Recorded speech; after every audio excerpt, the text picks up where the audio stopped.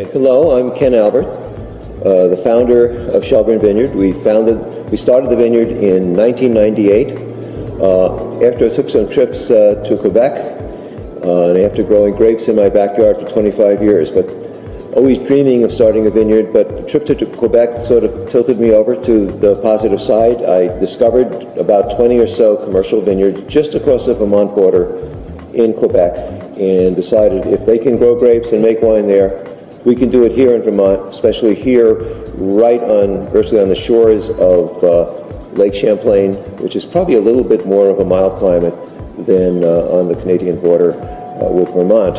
So we started the vineyard in 1998 on land we leased from Shelburne Farms. We planted grapes, and 3 years later, we had the first fruit. It takes 3 years from a planting of grapevines to getting the first fruit. So in the year 2000, we had our first harvest. That's the millennium year.